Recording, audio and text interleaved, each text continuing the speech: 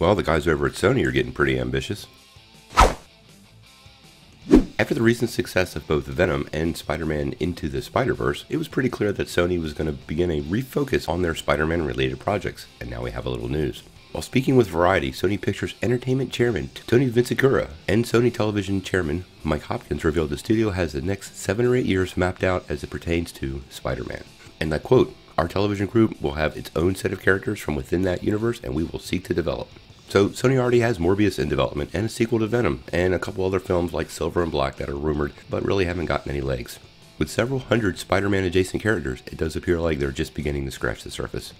Hopkins went on to tease an announcement and a mysterious partner that's working with the studio on the TV side of things. And I quote, "We're developing a lot of Marvel related content and I think it'll be out in the market very soon with something really big and transformational for us. Because we've not done any shows with Marvel before."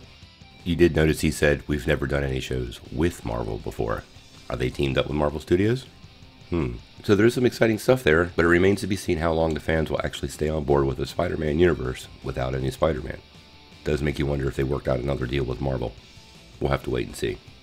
So what do you think of this idea? There's obviously a lot of possibilities. A Daily Bugle show, a show following kids into high school, or maybe even a show with Harry Osborn, or even some Spider-Man adjacent characters that haven't gotten any screen time yet, but deserve some love. Do you have a character you would like to see appear? Let me know what you think in the comments below. If you like this video, make sure you press like below, click subscribe, and if you don't ring that bell, you won't get any updates. See you next time.